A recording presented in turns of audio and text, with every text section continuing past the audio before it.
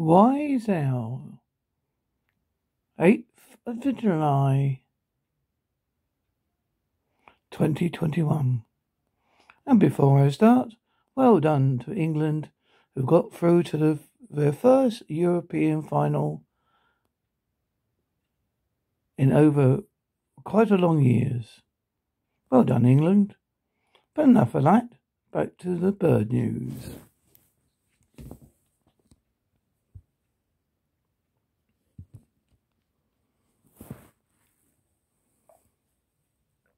How our nation's symbols soared back from the brink. The fierce beauty and proud independence of this great bird apparently symbolizes the strength and freedom of America. But as latter-day citizens, we shall fail our trust if we permit the eagle to disappear.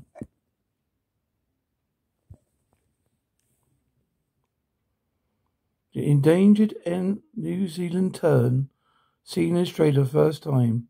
Bird watchers are marvelling over the sighting of a endangered black-fronted tern on Australian shores. It's bird endemic to New Zealand. Birds throughout the hemisphere could play for Utah's water mistakes as a lake lower and lower. No one is quite sure how the pelicans or other bird species they call the lake home will respond. Sick and dying songbirds now in 53 Indiana counties as officials still search. The Indiana Department of Natural Resources repeated its urging.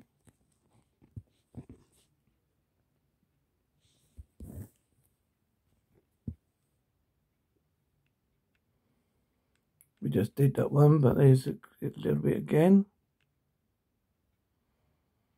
Saying they're dying the mid-Atlantic songbirds. Mystery illness is killing mid-Atlantic songbirds. Wildlife officials are asking people not to feed birds or provide bird baths. With dozens of reported mysterious songbird deaths. First Piper chicks hatch on Ohio's Lake Erie coast in 83 years. Hatchings are a major milestone in Great Lakes piping plover restoration efforts. Colony of shy Albanian pelicans flourishes during pandemic. DVR, Alabama.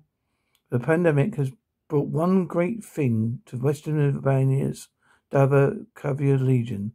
Badly needed peace and quiet.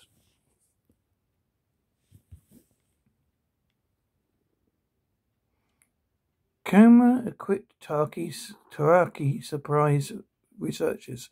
New Zealand florids could provide new safe haven for penguins in a warming world, new research suggests.